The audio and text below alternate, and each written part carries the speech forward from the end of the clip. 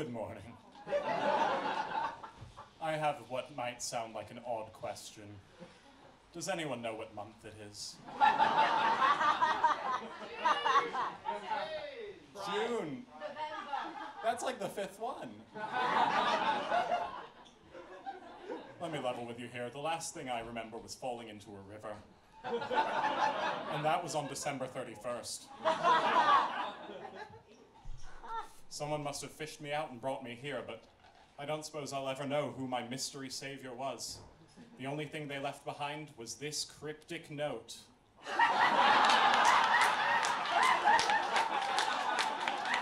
Has anyone seen this woman?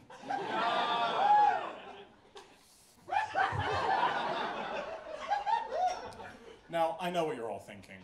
At all times, due to my psychic abilities. You're thinking, oh, the puff, my fave. But it isn't dressed like some kind of beastie or creature. Did something happen? And while I would love to tell you that this was all a part of my grand plan to make y'all see this as dainty and minimal, I'm afraid that something much darker has transpired. I'm just itchy.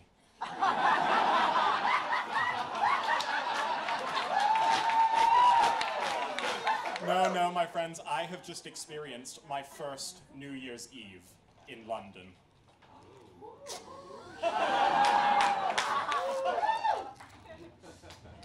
My first human New Year's, actually. We don't talk about that enough. I don't know if anyone knows this, but I'm not from around here. I'm from kind of like a nightmare forest. Who among you has experienced a London New Year's before? That's quite a few of you. One of you might have warned me. Now, don't get me wrong, I love New Year's and all of its traditions. The heavy drinking, the circle dancing, the ritual slaughter of the fatted goat in tribute to the noble sun. But I didn't want a New Year's like I could have at home. I wanted a modern London New Year's experience. So I took a lap around London, easy, couple of days. I took a survey. I asked Londoners what their favorite cultural New Year's traditions were, and most people said something along the lines of, no, I'm sorry, I don't have any money. Other traditions included New Year's resolutions, which we also do, it's just more like a deal you make with a ghost. Watching the fireworks, which, yeah, Londoners, fire still works in winter. In fact, I would say that's when it's at its most useful. And my favorite, of course, a New Year's kiss. All right. So I followed up on that one. I asked where I could find a fine gentleman to experience such a cultural tradition with at this time of night. And so people directed me to a very underground club called Heaven. Some of you in the front row seem to be very familiar with Heaven. If you're unfamiliar, like me, you might be picturing a lovely oasis in this urban sprawl. It's actually more like the Catholic Heaven. And I'll explain. It's difficult to get into. Everyone's judging you while you're there. And my friends, it is crawling with heterosexuals.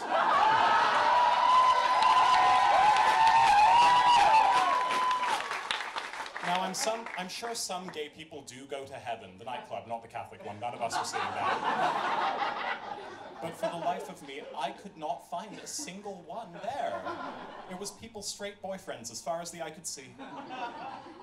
And I have no issues with straight boyfriends. Some of my favorite non-binary people have straight boyfriends.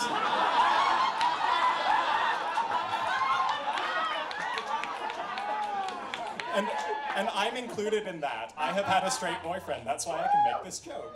I too have suffered. But one thing straight boyfriends do tend to have is a lot of free drugs that they like to give out to gay clowns in need that they pass on their travels. So I had a lovely time at Heaven, actually.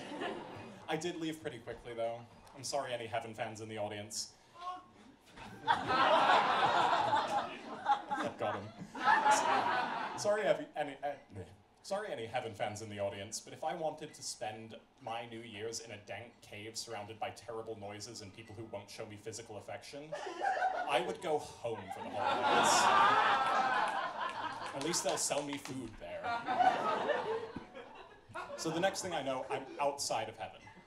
I know this because I remember standing in a crowd where, and I didn't know this, I would experience the most stressful 15 seconds of my life. It all started with these sinister fucking chimes. And they were loud too. I did not enjoy those. And then, in unison, the crowd started counting down, which is the scariest direction to count.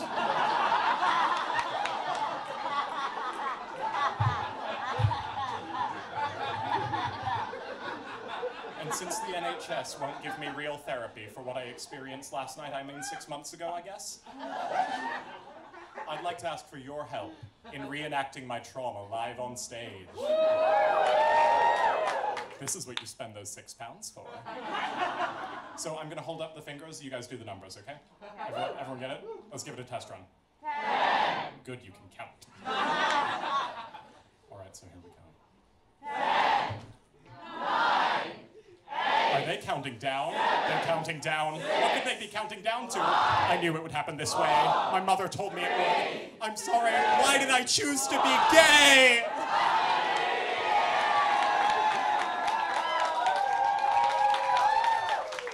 And my relief at hearing Happy New Year as the end to that extremely ominous countdown was immediately undercut when I looked up and saw that the sky seemed to be setting itself ablaze.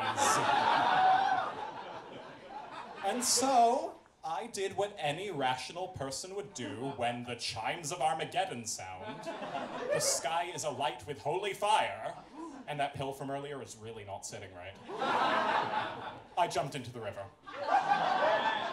I know, crazy, right? Much crazier than the Brits deciding to usher out the new year by symbolically burning it down, which explains Brexit, I guess. And so, it was there, in the icy grip of the Thames, that I remember having my last thought before I wake up here.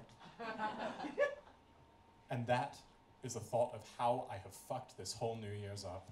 I know, I went out to experience a cultural tradition and I didn't get any, I'm just damp. But then I realized, maybe that's the true meaning of New Year's. Deep, deep regret.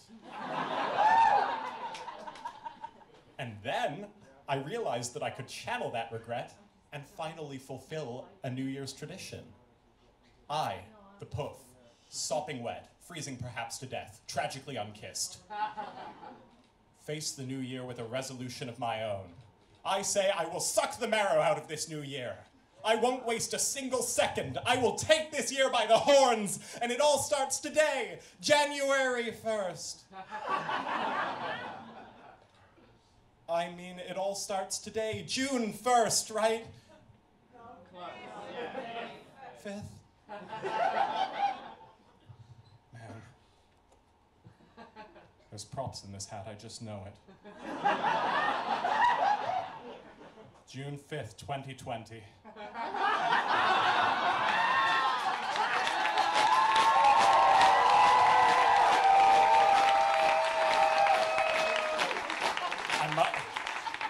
I must have missed a lot.